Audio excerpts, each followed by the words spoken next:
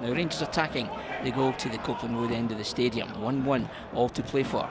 Kamara fires it long. Good intervention from Hadji, keeps Rangers alive. Here's a chance for Nathan Patterson. 1-on-1 with the goalkeeper, and he scored!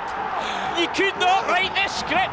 Wonderful play again from Hadji and Morelos, and Nathan Patterson, 20 seconds after taking his place in the side from the bench, scores his first Rangers goal, and he does it in some style. There may be a VAR check just to check indeed that he was onside, but it's a terrific finish across the goalkeeper. The scoreline now, Rangers 2, Royal Antwerp 1, as we just get final checks from the VAR. Stephen Smith, this young man should buy a few lottery tickets this week.